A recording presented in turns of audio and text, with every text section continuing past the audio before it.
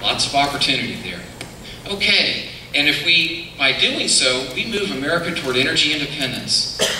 And moving us toward energy independence is in our national security interest. I can make the case. Our money goes from the gas pump to folks like Hugo Chavez, part of it to the Saudi Arabian prince right there in the bottom left, okay? And they are funding the madrasas, these schools in Pakistan that are raising up Taliban fighters. This is not some quirky email that, some viral email. This is me being in Pakistan, in Islamabad, being briefed by our top officials. There's a direct connection between American energy independence, or lack of energy independence, and our reliance on foreign oil, which far too often puts our young men and women in harm's way. So I am really determined to move America toward energy independence. And it's a great way for us to create jobs right here in Hampton Roads.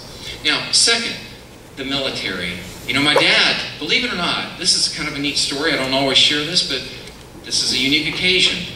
My father received the call from the island of Oahu when it was bombed on December 7th, 1941. And in those early hours, the call from Oahu went to the island of Midway. There was a young Marine there on duty, had never been out of his little town of Slocum, Alabama, and he received this call that Oahu had been bombed.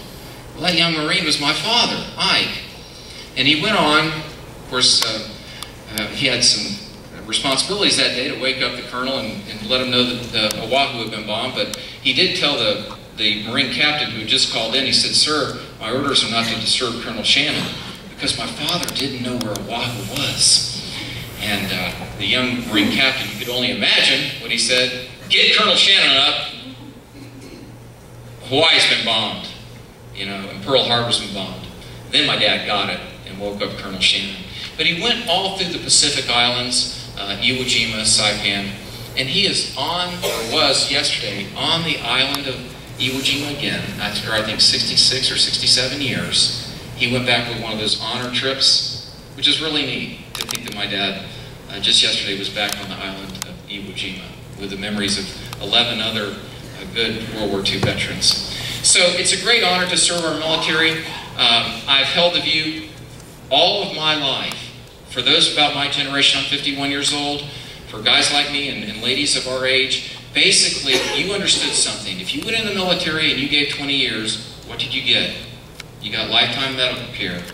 Now, there are a few folks who say, "Well, Scott, that's not really what I understood," or what. Look, fair enough. But if nothing else, the military did not do a good job in disclosing exactly what you receive when you retire from the military. I hold the view, and I said it just a couple of weeks after I took office. I found myself looking right there at then Secretary of Defense Gates, and I said, "Secretary, Mr. Secretary, this is nothing less than a breach of trust with our men and women in uniform for you to just arbitrarily pick a number as to what you're going to now start charging them for TRICARE." And we kind of went at it right there, and it's all on the House Armed Services hearing tape. You can see it. I've held that view, and I've been a strong advocate on TRICARE. You meet your commitments to those men and women who are receiving the benefits, who thought they were going to receive those benefits. And if we want to talk about the young men and women coming in now and giving them a different benefits package, that's a different discussion. But I do believe, thank you. I feel very strongly about that, even in these acute fiscal times, that we need to honor our commitments. That's how I was raised. I believe that needs to be done. The second part is this. I believe in strategic dispersal. That's just a fancy name for saying spreading out our military assets to minimize the risk from either a catastrophic natural disaster or, God forbid, a terrorist attack. Who's not for strategic dispersal? Now, that kind of decision needs to be made within the context of our overall risk assessment. Where are the risks that are facing our country, and what budget do we have to address that risk? I came to the conclusion a long time ago that it did not make sense for us to improve the facilities down in Mayport, Florida, to be able to accommodate a nuclear aircraft carrier. So often when I would go to the base and look at where all those berthing areas are for the piers for our nuclear aircraft carriers, there's not 2 there, there's not 1 there, there's 0. I mean, 0 carriers because they're underway. Maybe they're over the shipyard. And now we have 5. When the Enterprise comes home from her final cruise, she'll be decommissioned. For at least a period of time, we'll be down to 4. So I opposed that move and all the funding that they wanted to bring to Mayport, Florida, and to move a carrier and all the related ships down there. I'm real pleased we won that. With the delegation, working with Congressman Scott, and Whitman, we made that case at every opportunity, and I was just delighted that the senior military Secretary Mavis, CNO Greenert, and others understood and agreed that was the right thing to do at present.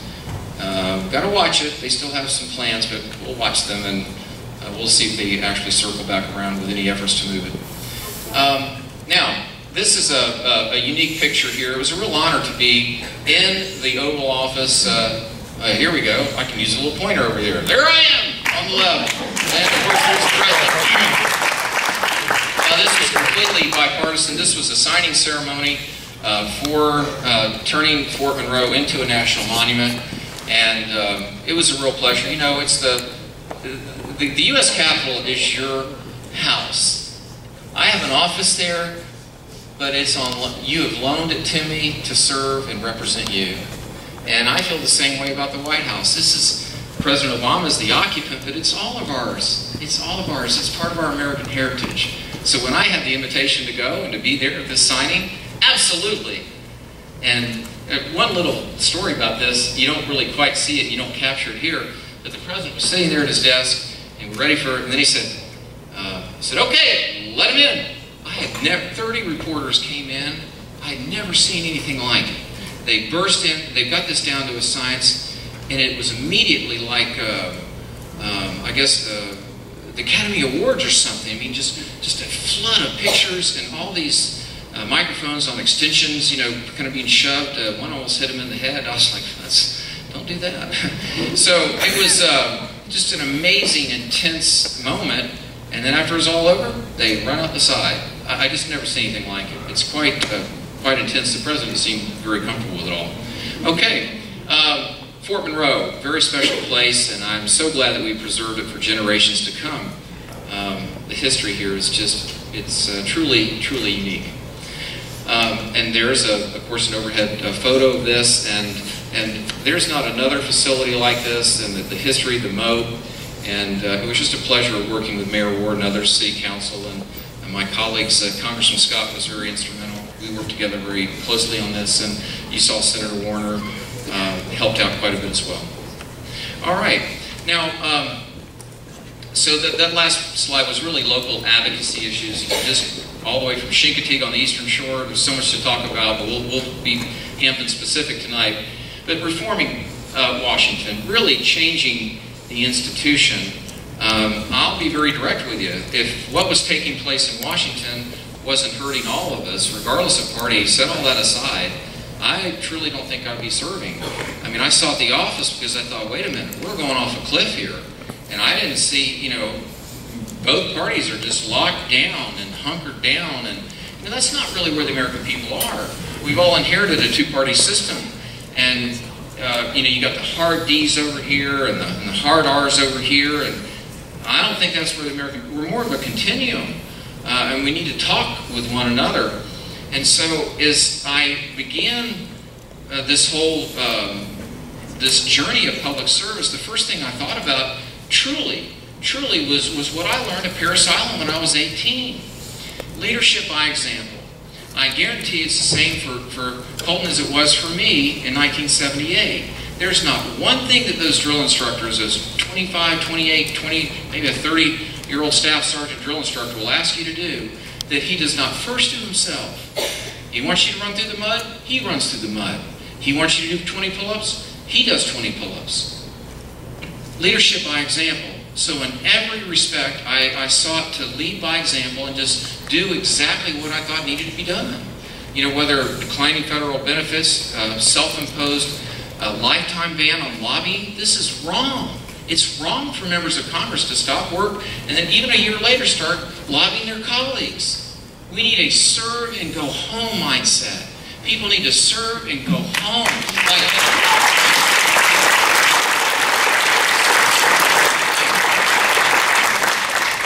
And my first bill was the Lead by Example Act, and it basically tied in, I think, an overly generous retirement benefit, like a 401k. It's the 403B program in Washington. But it's overly generous in my view, and I said, we're going to tie that into the reduction of the deficit. You just have to reduce the deficit by even $1 from one year to the next, then you get your retirement benefit contribution for that year. I have to tell you, it's a little tough getting folks to sign up for that. Both parties, y'all. Both parties. Okay, now, and I'm going to close with these comments because I know Barbara's about ready to lasso me here, and we're going to get on to some questions. But this is, I think, very important. I'm going to share 3 points with you and how I'm serving the 2nd District. And these are, it wasn't something I sat down and tried to write out on a piece of paper, like writing out a speech or anything. I just found myself in conversations with the district saying these 3 things and being very deliberate about it. And it's how I'm serving you and trying to bring a healing to our country.